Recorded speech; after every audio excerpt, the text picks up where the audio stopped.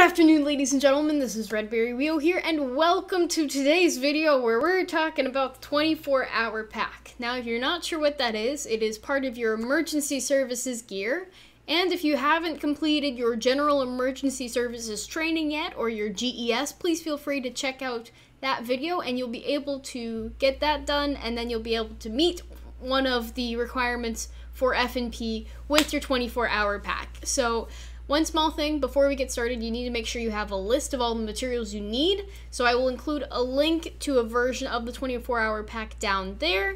And I'm going to talk a little bit about the materials that you wear on yourself and then the items that you pack in your bag. So let's go ahead and get started. So the pack list contains a number of items that it says that you need to wear on you. So one of them is your uniform. So on your head, you can wear some kind of helmet or a cap. If it's cold outside, you're also authorized to wear a black wool cap. Just make sure there's nothing on it. It's just a plain black cap. So additionally, you would need other resources on you, like wearing a watch, or maybe having some pocket knives of some kind, signal mirror, having a water bottle on you. There's also like your identification, so like your membership ID, having a second form of ID, like a government issued ID if you have one. Your Civil Air Patrol forms, like there's an ES 101 card, which is the card that has all of the qualifications that you have, whether you're a trainee or whether you're already fully certified in something, or if you're an evaluator, it'll be included on that 101 card. And then there's also well, it says a bunch of different things on this list. I'm looking at the list, I swear. There's also, like, bringing a notepad so that you can take notes. You should bring a notepad of some kind in case your phone dies. Bring a phone. You do need to have some kind of reflective gear or, like, a vest, so you do need to wear that. I think I have mine. Ooh. There's also like an optional comb or brush you can bring with you. I never have personally. Oh wait, no, I was looking for my vest. Excuse me. My vest is actually on the top right here because I typically wear it. So, man, I'm gonna need to repack my bag after doing this video, but that's okay. It's good to go through your equipment to make sure that you have everything you need. So this is my reflective vest. It's very reflective. It's got the lines on it, and it is a bright fluorescent yellow. Whenever you're on a CAT mission, you are required to wear eye protective gear, gloves, and a vest in addition to your uniform. So I've got that. Also, you should have a whistle. I have two whistles right here. This one, whoops, excuse me, the compass is tangled with the whistles because they are both in the pockets at the same time. So this whistle, it has a little cork ball in it, and the cork ball can get stuck in the whistle, so it's still loud, but in the winter it might freeze, or like from the humidity of your breath blowing on it, it won't work anymore after a while. So I recommend getting one without the ball in it, though this style, the one with the ball, is cheaper. Getting this one, it's more reliable, and if you do happen to get lost, the ball won't get stuck. So then I also have my compass right here, so those are things I keep in my pocket. So I'm just gonna put those right there. I bring extra bags with me. Extra bags are useful for if you find a clue of some kind. So then, like, if you're just a ground team member, then, well, not just a ground team member, but if you're one of the ground team members and you find a clue, then you'll radio back to mission base like, hey, we found a clue. Make sure you communicate with your ground team leader and say, hey, we found a clue. They'll communicate with base, with their mission radio operator, whoever that might be, like during that mission. And mission base will say what to do with the clue. Whether that be put it into the bag, or maybe mark it off with flagging tape. It's up to mission base and what they need. But ooh, excuse me, some of my bags are falling. It's honestly dependent on the mission and what kind of clue it is. Okay, so also I have a bunch of different flashlights. I have 3. This one is really, really bright, but it's also small. This one can serve as a glow stick as well. And then this one is a little bit duller than this one, but it has a wider beam. So I also keep a headlamp on me. And I'm not sure where my headlamp is right now, but ooh, these are called gators. You guys know what gators are? I'll show you. So basically this part goes underneath your foot, and you wear this on top of your boot and your pants leg, kind of like that. So that would have your leg in there, right there. And, well, basically it's to prevent ticks from getting into your pants leg. So if you're walking through tall grass or you're walking through fields and the woods, ticks are everywhere. Like, let's admit it. And you don't want to get ticks, so you can spray this with all the bug spray, all the DEET that you want, and they're pretty really durable. They're not super duper cheap, but I have found them to be very useful to prevent chiggers in addition to ticks, and both of which are very annoying. Well, ticks are worse, but chiggers are also very annoying and painful. From what I understand, I've never gotten them. Fingers crossed I don't ever get them. Okay, so continuing on. Ooh, I found my safety glasses. I'm all decked out. Woohoo! And if you have normal glasses, I still recommend you get glasses that like surround more of your eyes, just so that it protects your eyeballs as much as you can. Okay, so now I'm just kind of going through my bag. I found another flashlight. I have a lot of flashlights, but hey, in the event of something happening, I have flashlights available. I also keep my pens and my pencils with a spoon in this bag, just so that I have writing utensils in the bag in the event that I forget wearing them on my person. I also, I wear these in my pocket, and then afterwards I take them and I put them back into the bag so that I don't forget anything. I have this multi-use tool as well. It's a bottle opener, it's a spoon, it's a fork. It also has things for nuts, and you can open the bottles, you can clip it onto the bag. It's a very nice little tool. And I also keep snacks towards the top of my bag that I sometimes wear in my pocket, and then if I need to keep a snack in the bag afterwards, then I can just take them out and replace them. These might need to get replaced, they're a little crushed.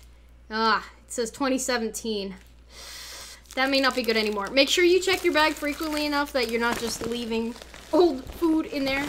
I also have an extra pair of gloves in here in the event that someone else that I'm working with might need gloves and they forgot their gloves for a mission, because I serve as a GTL for eServices and on little missions. Okay, so bug spray is very important. This says 25% DEET. The higher the DEET, the more it's going to irritate your skin, so try not to get it on your skin. But it also, it gets all the ticks and the mosquitoes and everything else away, because having to deal with them, it kind of sucks. So I typically put a little bit on my cover. I put it on my rolled down sleeves. You wear rolled down sleeves for eServices. You roll them down, put them on the gaiters, put them on the boots, put them everywhere. And we've got our bug spray, and there's also some sunscreen in here, which is pretty good. I don't know where it is. It's further down in the bag, I think. Yep, there it is. But this is a poncho. I bring the poncho with me so that if it does start to rain, I have it. Some people just bring plastic bags to carry that, and that works too. Hey, it's my headlamp.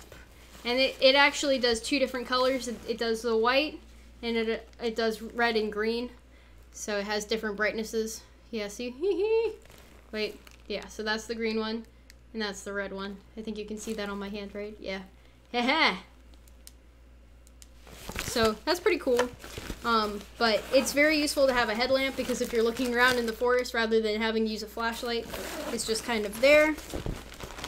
Continuing on, I have my first aid kit, and the first aid kit, it says you should have personal medication. You wear that on you, and make sure that your team leader knows what you're taking and when you need to take it and where you carry it on. So like if you have an EpiPen, that's especially important, or if you have an inhaler, that's also important. So just make sure that people know.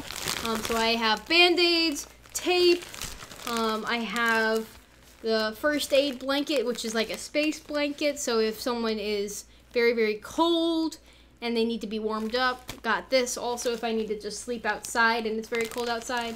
I also have PPE, which is the blue medical gloves. It's been in here for a while, so it's okay. I also have like a wrap. I have some gauze pads. On here it says triangular bandage, tape, rubber gloves, antiseptic cleansing pads. I have all of those things in here, and I have it labeled first aid kit. So I just keep it all in one bag so that it doesn't get all separate from itself. There's my bug spray, and I also have another bag that has bug spray and sunscreen. So it's up to you as to what you want to bring. But I have several bottles just to have backup. I also have this, which is hot hands. So you can put them in your boots, like where your toes are, or you can put them in your gloves if you're wearing gloves, which you should be. And when it's cold outside, or if some kind of, like, if you found someone in the wilderness and they're really cold, you could always use these to try to warm up their extremities slowly. Yes, more bags, but that's more for, like, dirty boots, because after you're out in the wilderness, your boots will get very dirty.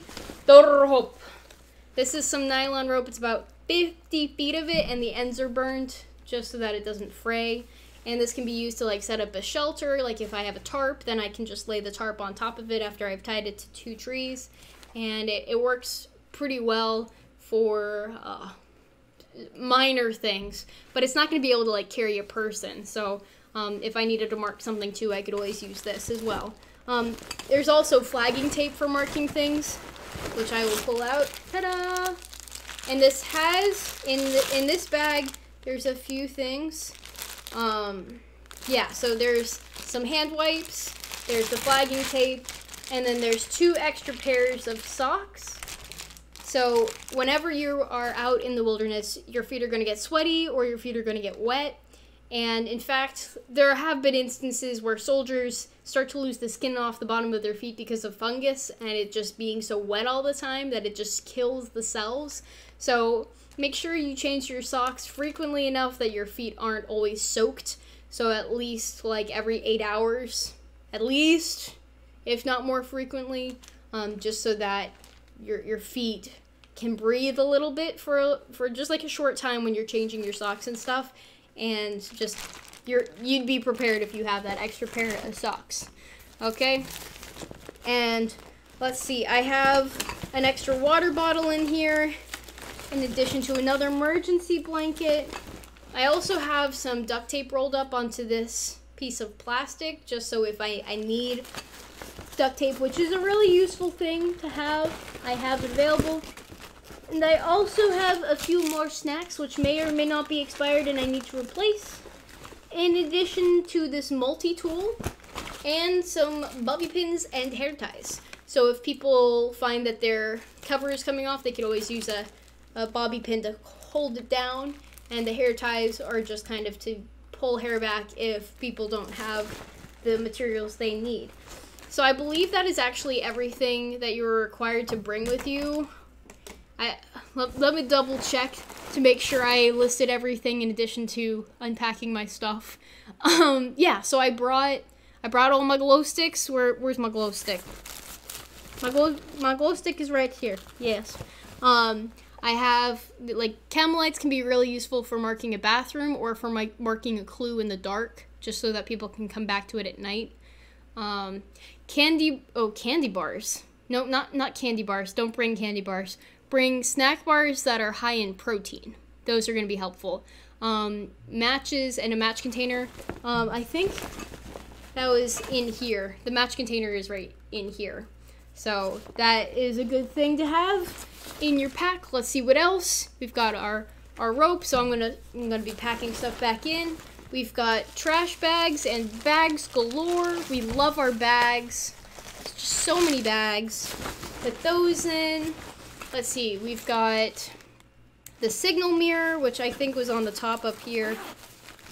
Yeah, if you don't have a signal mirror, you could always use a CD or some kind of reflective surface. Like, even a phone screen, it may not work super well, but if you've got, like, a really shiny surface on it, you could always try doing that.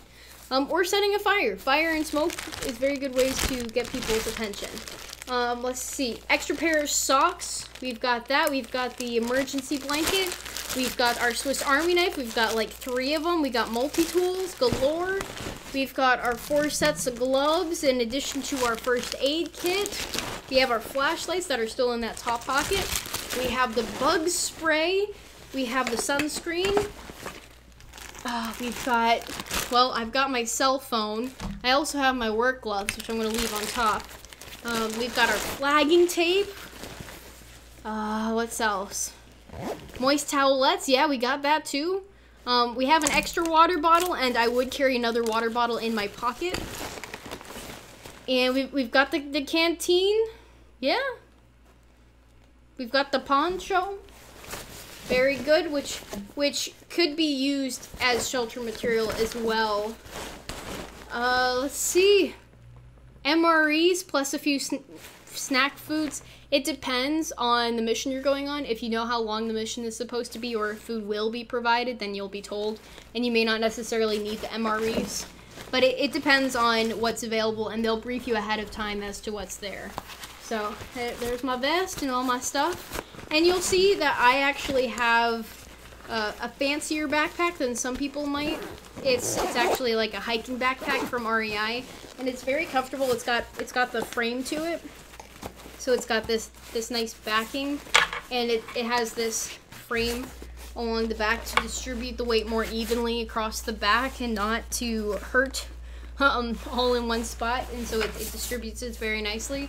So I like it, but if you are just starting out with ES and you're not quite 100% sure if you want to super invest into like a backpack or a helmet, then you can always just use normal backpack. But if you use like some kind of more expensive backpack, then you should get something more fluorescently colored, such as this orange or like a yellow, even red, like those brighter colors, just so that you're more visible in the wilderness. Because you're wearing camouflage uniforms, right? So that is my 24-hour pack. The 72-hour pack I'll go into a little bit of depth. It's just basically bringing hiking equipment and bringing extra sets of clothes on top of what's in this bag. So it says bringing 5 meals, bringing a bag that's waterproof with your spare uniform, underwear, and socks and everything, bringing a tent, sleeping bag, extra insignia, trash bags, extra Ziploc bags, spare boot laces, sewing kit, shoe shine kit. It's basically if you had to do some overnight activity. So there's also optional items like bringing Gore-Tex, which is like rain resistant gear that is the same pattern as the ABUs or BDUs, and you need to make sure that it's ABU or BDU that matches the uniform you're wearing. They also typically authorize normal rain jackets if they're darker colored, but if you don't really have much of a choice, they would rather you bring a jacket than not bring a jacket, just saying.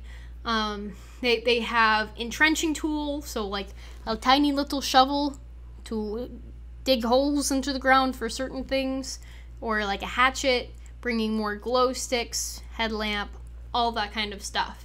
So if you do have any questions for me on your 24-hour pack or where you can get materials, please feel free to leave it in the comments down below. Thank you so much for watching, and that is all, folks. Until next time. Doodles.